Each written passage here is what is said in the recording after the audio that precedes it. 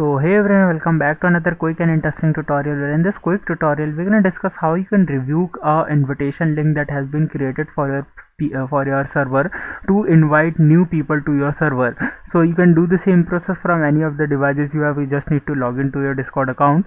For example, in this video I'm going to open the Discord on my Windows PC. When you open the Discord, you're gonna see this is the home page. You all have been familiar with this. Here on the most left window, you're gonna find all the servers that are available or that you have been joined in or that you have been created. So first of all, you need to select the server that you have been created. For example, if I select the server which was created by me, here on the left top corner you're going to find the full name of the server. Here you just simply need right click over there and you're going to find an option of server settings. Just simply go to the server settings, and this is the particular server settings for this particular server only.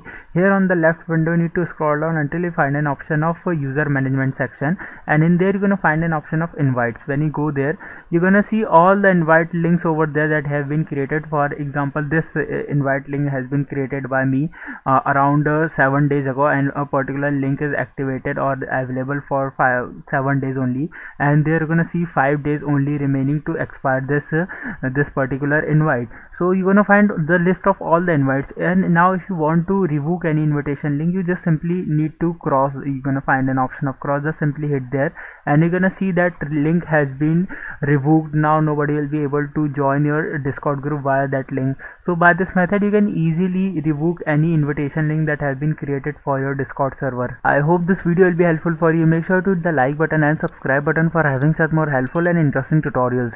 See you in the next one. Take care.